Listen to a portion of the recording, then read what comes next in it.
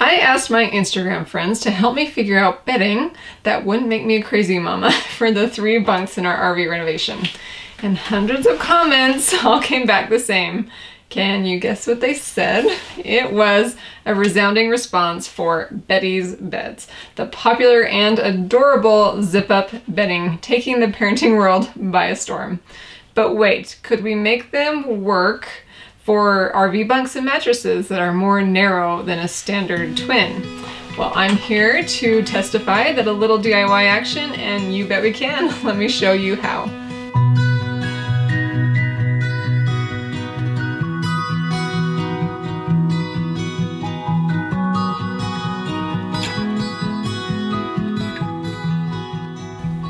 I am so thrilled to be sharing all about our Beddy's beds that we've used in our bunks and for the sliding bed in our RV renovation, Tidbits on Wheels.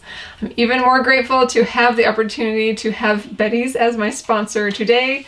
Together we are going to show you how cute their bedding is, but also some DIY hacks for making Beddy's work for you on mattresses that might not be as thick or as wide as a standard mattress.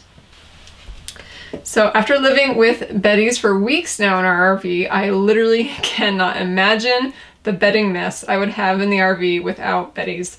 They are a lifesaver, and I would highly recommend them for any bunk bed or any bed where you feel you might benefit from having easy bed making as your priority. First, I want to show you the styles we picked out, then I'll show you how easy they are to make up in these extremely tight RV quarters. Finally, I will detail everything we did to make Beddy's work for these more narrow RV bunk beds. Be sure to catch the link below to shop for Beddy's and grab my personal code to save you money on your own Beddy's bedding. So over here on these 3 bunks, I opted to choose a variety of styles. It gives this space a playful vibe, and my kiddos love having their own special Beddy's. The bottom bunk is my little boy's, and I chose the Farmhouse Beddy's, which is one of their newest releases. I am a sucker for stripes, and I love how this pairs with his gray gingham wallpaper. In the middle bunk is my little girl, who's actually not super girly. So I picked out the Oh So Boho Beddy's. She loves it, and I love the neutral oatmeal color and the soft gauzy feel of the fabric. The neutral color will go with anything we pair it with, and her favorite color is blue, so it goes great with her wallpaper as well. We chose the Beddy's that is lined with soft minky fabric in the lining, and I love the graphic touches of the sheets underneath. This one has the text, "Good night." Okay, up on the top is this very tight and cozy bunk, which my older girl insisted on having. We picked the chic white, which has an adorable little ruffles and gathers. I just love how all 3 of these Beddy's work so well together, even with the varying wallpaper. It is such a happy little corner of our tiny home. In the rollaway bed, we chose the chic gray. Having this bedding zip up easily and be nice and snug to this mattress is everything. It works so well. So every morning, like clockwork, my kids know how to zip up their beds before breakfast. And the beautiful thing about this is I didn't even have to train them. It was so easy and rewarding for them. They just do it. And that really is the beautiful thing about independent bed making.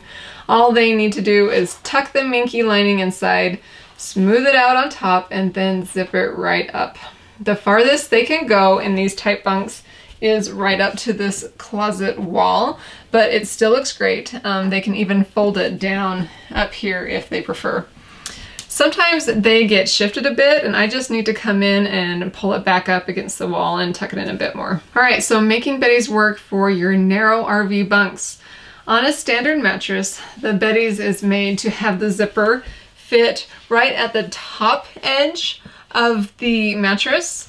With an RV mattress being more narrow, the zippered edge may need to fit slightly lower. However, this still looks great and is much better than trying to tuck a comforter and sheets into this tricky spot every day. With this added material overlapping the mattress, there's a specific item that you need to hold the beddies in place. And this is sheet suspenders, which I will link to in my RV shop resource page below. Now, I learned this trick from an Instagram account I love following, RV Fixer Upper. I'll also link to that below, and it is so very handy. These suspenders will hold the inside of that gathered bedding tight together so that beddies will just zip, fit, and work better than any other option in bunk beds. We actually bought memory foam from a standard size twin mattress for these narrow bunk spots because they were a lot more affordable and comfortable than many of the RV foam mattresses that you see on the market.